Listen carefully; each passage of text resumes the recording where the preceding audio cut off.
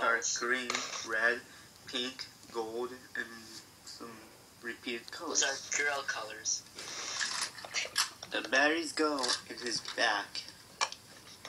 No, they go in his There's feet. a screw.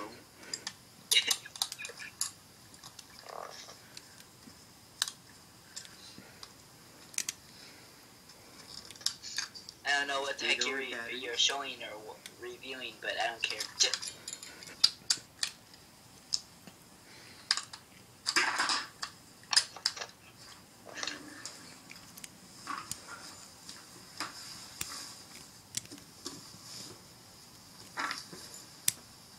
He has an on and off switch. No, it's a zebra. There's the battery cover. Kevin's not listening to me. And the screw.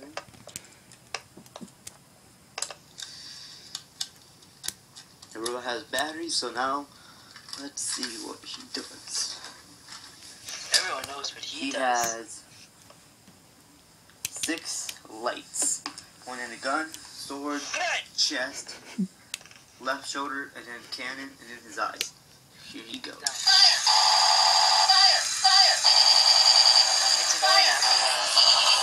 His chest is spinning, the cannon spins as well. This model not spinning that well.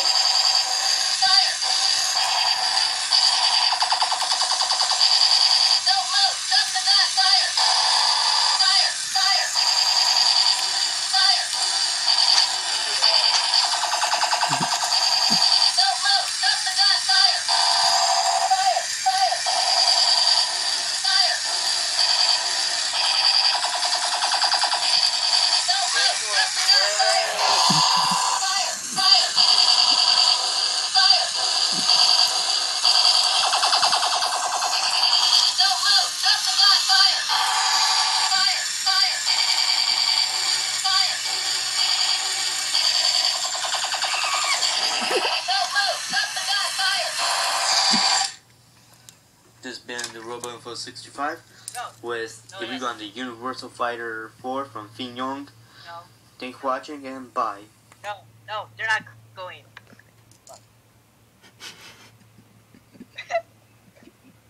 Did you hear anything I said?